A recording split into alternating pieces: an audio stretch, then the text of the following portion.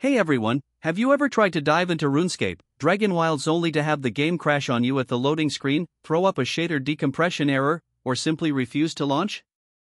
You're not alone.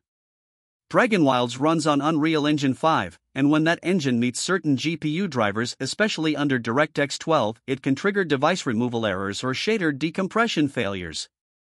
What you'll see is a fatal error pointing to ShaderCodeArchive.cpp or an abrupt D3D device removed message, and honestly, it can feel like you've tried everything to get back in. One simple tweak that's helped a lot of folks is to underclock or undervolt your graphics card just a bit and force the game to run in DirectX 11 mode.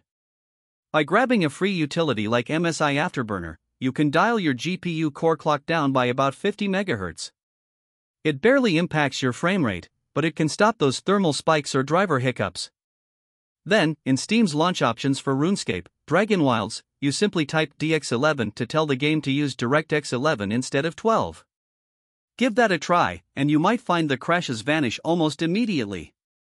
If you'd rather bypass the DirectX path entirely, Vulkan is a fantastic alternative. Just swap out DX11 for Vulkan in the same Steam launch options box. Some players have said they only see a white screen the first time, but scaling down your resolution, say from 2560 by 1440 to 1920 by 1080, and lowering texture settings to high can get you into the game. Once you're in, you can tweak until you find a sweet spot for performance and visuals. For those of you rocking the latest Intel 13th or 14th gen CPUs, like an i9-14900K, there's another culprit: your motherboard's default power limits.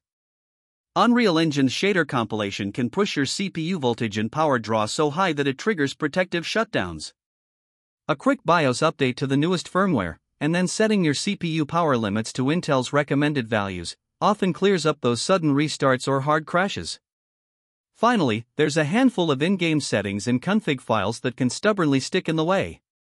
If anything else fails, head into your local RS Dragonwilds /saved/config/Windows folder. Open up game user settings.ini, and flip bframe generation equals true to bframe generation equals false. Then, back in Windows, kill any Epic Games background services you might have running, and rename or delete that entire config folder so the game builds fresh settings on launch. More often than not, that last step banishes any lingering corruption or bad tweak that's been blocking you. So there you have it, for straightforward ways to stop Dragonwilds from crashing or refusing to start.